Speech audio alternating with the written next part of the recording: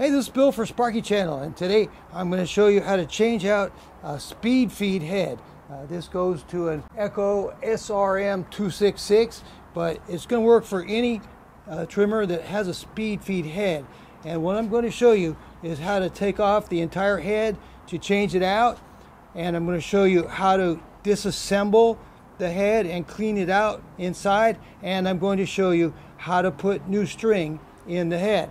So in order to change out the head, the first thing you do, see there's a little notch right here.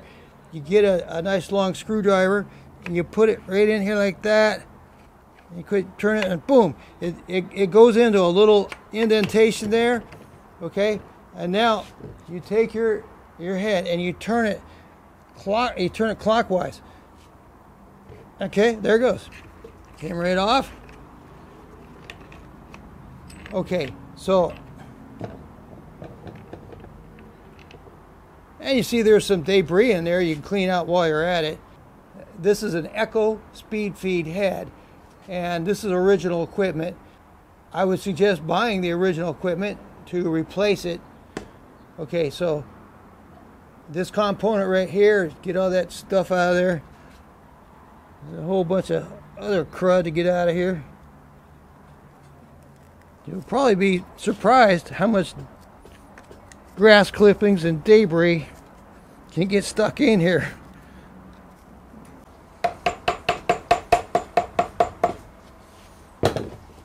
Okay, so you put this piece right back on.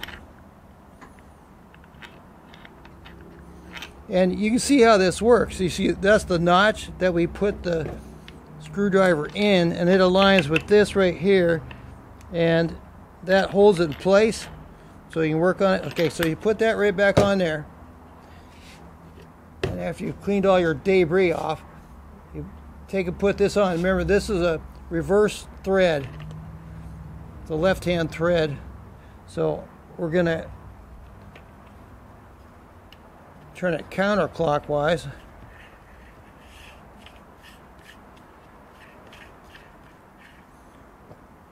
Put that right in there. Okay, so if you need to change out the head of your trimmer, that's how you do it. Or if you just want to clean it out, look at all this that came out of there, and there's a bunch on the ground too. So that's how you change out the head. So now I'm going to show you how to disassemble the head so you can clean that out. Or sometimes you'll get a little piece of string stuck in there. And this works a lot better when these are new. Okay, it's got a tab right here you push down, and a tab right here you push down. And you have great big hands, it'll work. It'll work better.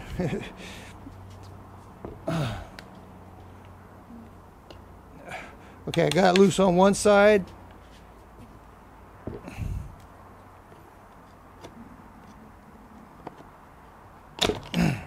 Okay. So here's the cap right here. See, this is the spring for your bump feed. See, the spring's still in good shape. It looks good in there. Okay, so here's the spool right here. Notice there's an L. The L goes up. Okay, the L goes up. Here's the direction you wind. Okay, so this comes right off. You blow that out. And that's pretty clean. That looks pretty good. A couple little spots I can clean out here.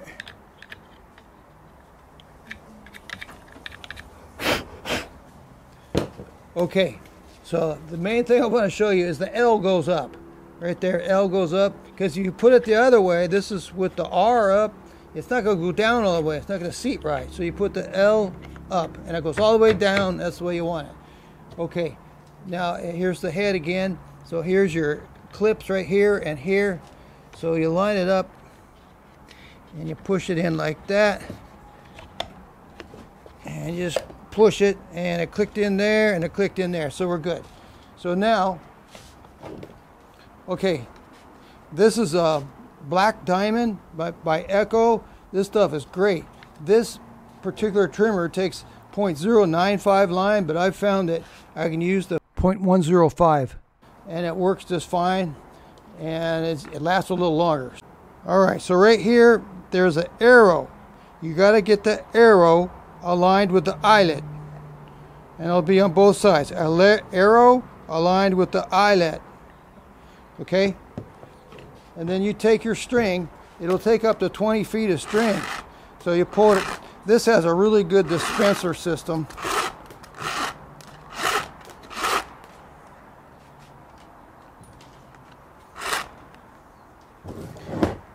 Okay, I'll go ahead and cut it.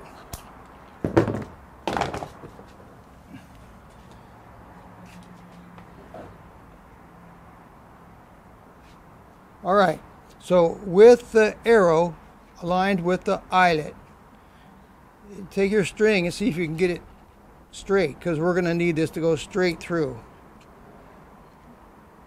That's a little tip. Try to get it straight. Okay, so we're going to go straight in here and see if you can get your string nice and straight. It'll come out the other side better.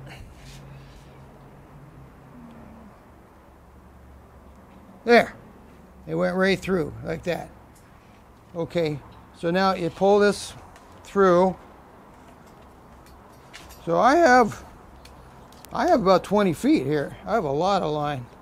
Okay, so you get this even, and then you just pull it.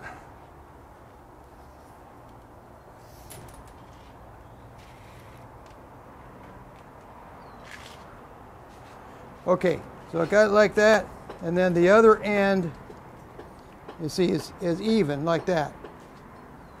So now we're going to wind it up. Okay, grab this disc right here, and grab this.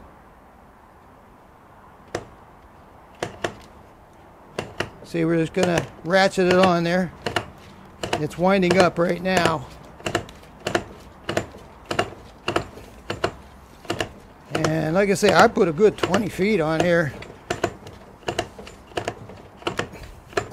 Don't want to change it out too often.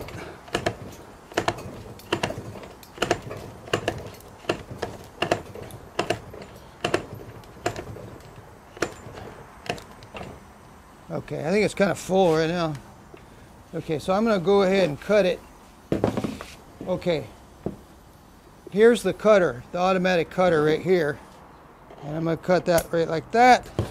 Turn this around and cut this right like this. You don't actually have to do this step because it'll cut itself as you're using it. But there you go. You got new line in your speed feed, and I showed you how to clean out your head and how to change out the head. At this point, if you were to pop off the bump head, this is what the spool would look like. So go cut some weeds, man. All right, thank you very much. I'll put links in my video description for the Echo SRM 266 25.4cc string trimmer with speed feed. And I'll put a link for the DeWalt 20 volt max folding string trimmer with a system called Quick Load Spool. I'll put a link for 1 pound of Echo Black Diamond trimmer line, and I'll put a link for a replacement head for the Echo. This is going to be an OEM head made by Echo, and that's what I recommend for an Echo. But if you have another brand of string trimmer that you'd like to put one of these speed feed heads on, you'll need to get one that gives you the adapters. So I'll put a link for a brand of head that you can put on other kinds of string trimmers because it comes with adapters. Thanks. I hope this video was helpful.